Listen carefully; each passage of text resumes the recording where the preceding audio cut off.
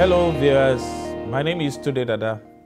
I'm a pastor in the Redeemed Christian Church of God, Kingdom Builders family based in Luton. Today we are reflecting on the topic commitment. And our text is taken from 2 Samuel chapter 23 from verse 15 to 17. And David said with longing, "Oh, that someone would give me a drink of the water from the well of Bethlehem, which is by the gate." So the three mighty men broke through the camp of the Philistines, drew water from the well of Bethlehem that was by the gate, and took it and brought it to David. Nevertheless, he would not drink it, but poured it out to the Lord.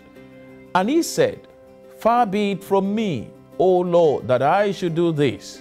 Is this not the blood of the men who went in jeopardy of their lives?" Therefore he would not drink it. These things were done by the three mighty men. Our memory verse for today is taken from Philippians chapter 1, the 21st verse. "For to me to live is Christ, and to die is gain." Our reflection for today. Interestingly, dedicated means to be exclusively allocated to or intended for a particular purpose. I want you to take notice of the word exclusively. This means that if we are committed to God, we must be prepared to serve Him exclusively. Another definition of commitment is an engagement or obligation that restricts freedom or action.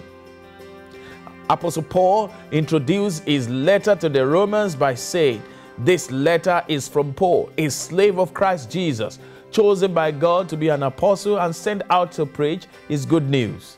He called himself a slave of Christ Jesus. A slave's duty is to do whatever his master says without question. Our commitment to God, therefore, should restrict our freedom of action to only those things that are allowed or instructed by Him. A pastor once shared that when she wakes up in the morning, she tells God, "I'm awake and reporting for duty.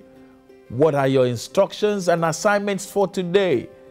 How many of us can truly say that we have this attitude to our walk with God? Do we only give God a thought when we are in trouble, or do we start our day by reporting to our commander-in-chief, asking for what his plans are for our day? That is commitment. When someone is committed to something, they are not easily persuaded otherwise. Commitment takes tenacity because we have to stick with something even when it may not make sense. For example, if you have committed to play for a particular football team and then they have a bad season and they are losing, does that mean that you will leave the team? Of course not. You will do everything that you can to turn it around and make your team a winning team.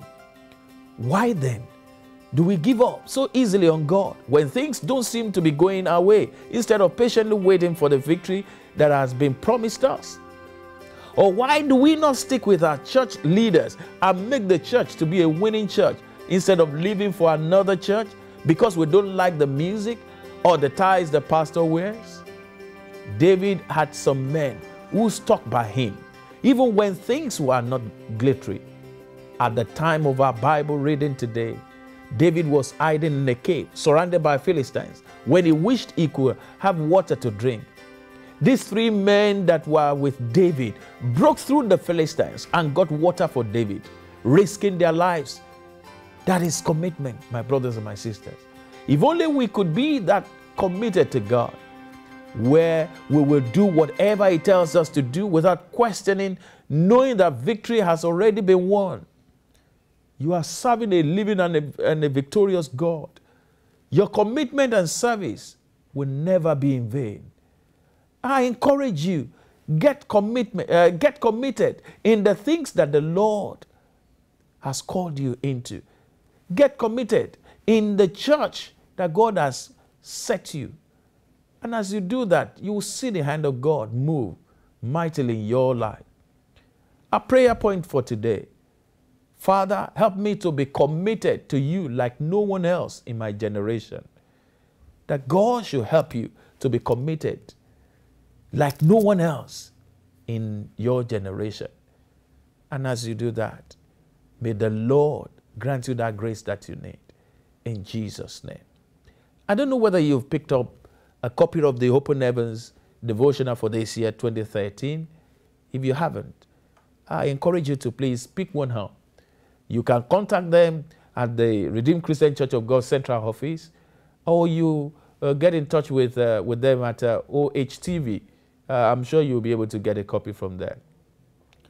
Bless people with it, and let us all walk with the Lord together in this new year as we experience new things.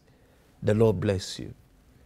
Have a productive day in Jesus' name. Bye for now.